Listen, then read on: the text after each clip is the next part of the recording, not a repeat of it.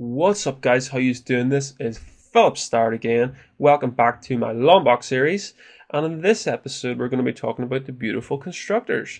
So in constructors, what we have in Lombok is a new argument constructor, so new arguments supplied, required arguments constructor, so that's used to explicitly set final fields and things that have to be instantiated in the constructor of a class, and we have an all args constructor if we want to set all arguments. So that's how we nosy here.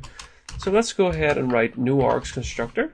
So as you can see, we have a new args constructor at the moment because we don't actually set a constructor. So if I go ahead in here and write all args constructor, well, you'll know that now this doesn't compile because it wants all fields. So it's generated a constructor for us with all fields. Well, if we want to bring back the new args constructor, that's cool. Bring it back in. So now we have two constructors, one with new args and one with full args.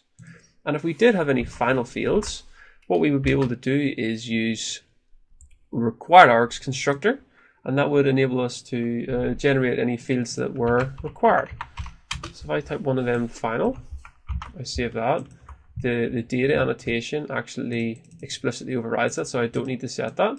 So that would be cool. And of course, now we can have a new args constructor because we have a final field. So that's one way you can generate constructors in your class. I hope you enjoyed that, and make sure you stay tuned for the next episode of Lombok, where I'll be showing you loads more cool stuff. Stay tuned.